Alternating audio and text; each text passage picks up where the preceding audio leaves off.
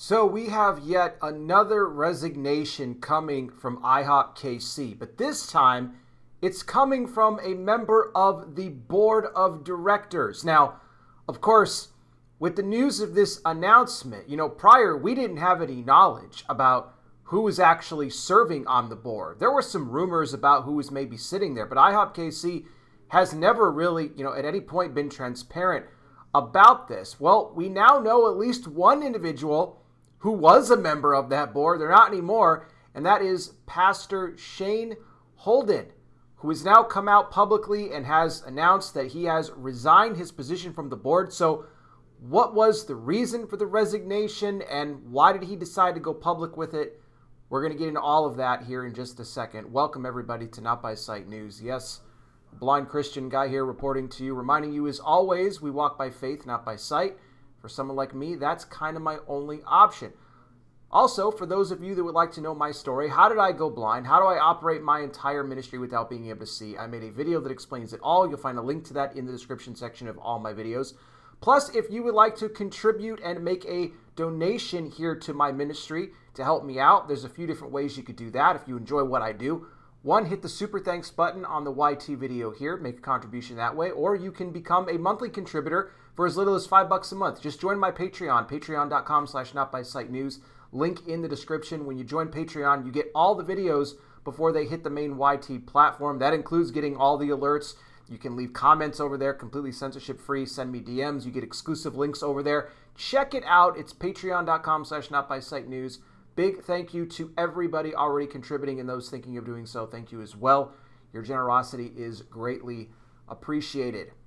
Pastor Shane Holden leads First Free Church in Wisconsin. This is a church that's made up of several thousand members, and he came out in an announcement that he was on the board at IHOPKC, but not anymore. He announced on April 17th that, in fact, he has resigned his position, although it didn't come out public until several days after that. Now, the significance about April 17th is that it was just 2 days after IHOPKC had made the announcement that they were planning to shut down, or really restructure and reorganize. Now, for Shane Holden, he speaks here in an exclusive interview that he was approached by Stuart Greaves back in November of 2023 to be a member of the board. He said that Stuart had respected him and, looked at him as somebody that could not only, contribute with being on the board, but could also help with systematic changes within the ministry. Now, of course, we know that a month later in December, Stuart Greaves was gone, right? He resigned as well for his mishandling of all of the allegations against not just, Bickle, but many other staff there at IHOPKC that I have covered over the months. Holden talked about how he had an early respect for Mike Bickle and his teachings, was never, somebody that was, directly working for IHOPKC, but he said he enjoyed the prayer room. He would come in there from time to time, and, he said that he thought he heard the Lord telling him, as far as coming onto the board, that, Shane, my body is hurting right now, and it can use you to help towards getting some sense of healing here. And so Holden talked about that during, the 6 months that he spent on the board, he flew back and forth from, to Kansas City on his own dime. This is all covered by him. He participated in Zoom meetings, phone conversations, all of it. But really, what he was, I think, primarily brought in there to do was to act as a mediator between both IHOPKC leaders and the advocate group, as far as trying to work out a mutual third-party investigation. Now, Holden cited one of his reasons, really the main reason for deciding to resign, was the fact that, they just couldn't come to an agreement. He was frustrated about the way this was handled. He said that he was friends with both the advocate group and those that were on the side of IHOPKC leaders. He didn't feel that there was any real malintent on either side. He didn't think that the advocate group was, working to just permanently shut down IHOPKC. He didn't think that IHOPKC leaders were trying to mean any harm towards the advocate group, but he said they were just, completely at odds as far as how to truly handle this investigation. And again, he tried to work as the mediator. And he says, at one point, we got really close. And then things just kind of fell apart. He said that the mindset from IHOPKC was that, what do you want from us here? We already permanently separated from Bickle, which they never really did, but that's what they said. We already had our independent investigation. Of course, they're referring to Rosalie McNamara and that, ridiculous report that she put out back on January 31st that never really interviewed any of the, the members of the victims here that the advocate group was representing because they didn't trust her firm. Remember, they bragged about defending churches from these very allegations. Although Holden did say that he felt that the McNamara report was independent, but that, again, it did not have the confidence of the advocate group for those reasons that I had previously mentioned. Now, Holden goes on to say here in the interview that the advocate group had recently retained a new lawyer, that they wanted to do the third-party investigation. He didn't reveal her name. He says that I think she's very smart. But again, it does not look like IHOPKC wants to do that because they're talking about, look, what do you want from us? We're closing down, right? We're restructuring. We're doing all of these things. We want to move forward and heal that way. So IHOPKC is preaching about healing, yet they don't want a third party in there, and we know why. And this is what Holden said. He said, when they announced that they're closing or the restructuring, he says, to be honest, I don't even really know what they're going to do because it's not really clear.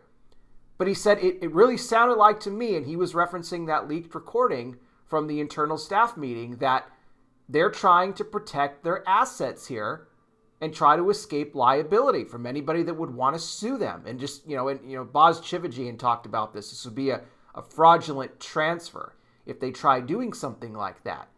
And Holden said that just did not sit well with me anymore. He says, I couldn't do it. I had to get out. And I think he did the right thing.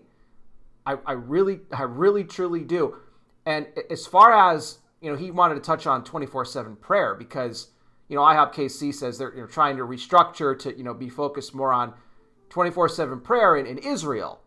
But Holden said here that it's going to be very hard to do that because IHOPKC does not have the trust of Christians right now. And, he said you need a lot of people, in order to make that 24/7 ministry work. And a lot of people have left. And so to keep that thing going, again, all the time, round the clock, it's going to take a lot of effort. Holden said that if they would allow a third-party investigation to come in there, clean things up, sweep around, look, then you might be able to actually restore some trust then from the community. But because they're not willing to do that, because they think in their mind that they've already done it, they're already stepping towards healing, right, and everything, but they haven't really.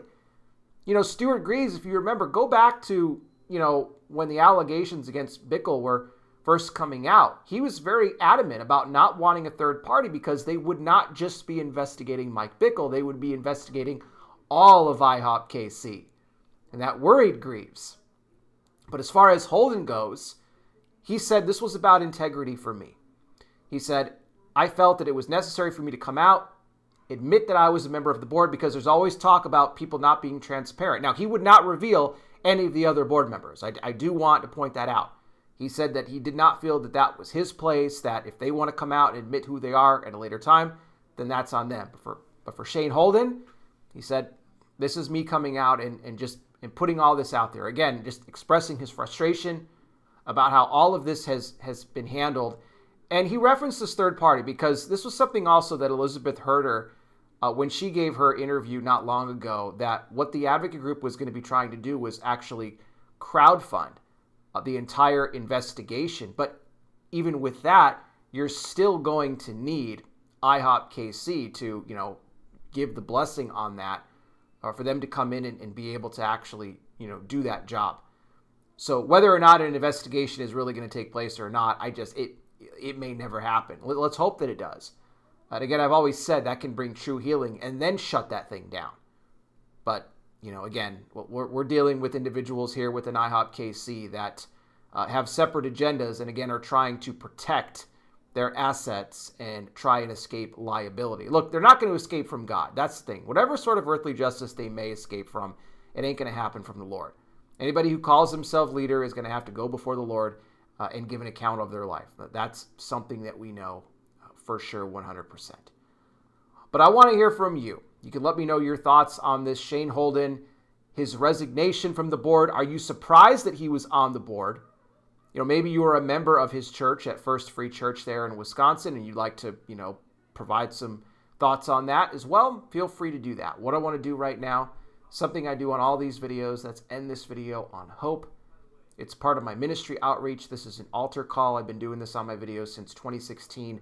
No matter what it is that I'm discussing here in the church and exposing the false prophets, we always want to give people the opportunity to receive Jesus as Lord and Savior. So for anybody watching now, if you're someone that has not yet accepted Christ into your life, I want to lead you in a prayer to do that right now. This is a prayer you could do in your own words, but I will give you the steps you need to bring it before the Lord today. First thing you want to do right off the top, acknowledge you are a sinner. That is something that we all are. The good news is that God gave his only son, Jesus Christ, to die on that cross for the sins of all the world, as he died and rose again for you and me. He paid the cost. What you have to do is repent of your sin. That means to turn from sin, not just to say you're sorry and jump back to your old ways, but to actually turn from sin, which are those lifestyles, patterns, habits, behaviors, things in your life that go against the Word of God. If you humbly go before the Lord, though, and ask him to forgive you, he'll wipe your sin away. And the Bible says he doesn't remember it any longer.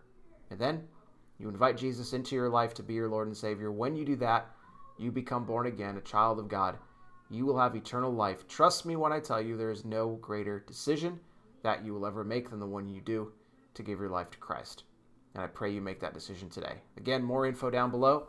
Don't forget, the links to donate to the ministry are there as well. Join the Patreon for as little as $5 a month, patreon.com/NotBySightNews, or just hit the super thanks button on the YT video here to make a contribution that way. It's all a great blessing. Thank you all again so much for watching. I really do appreciate it. I'll be back with more. You guys take care. Please be safe out there. God bless each and every single one of you, and I'll talk with you soon.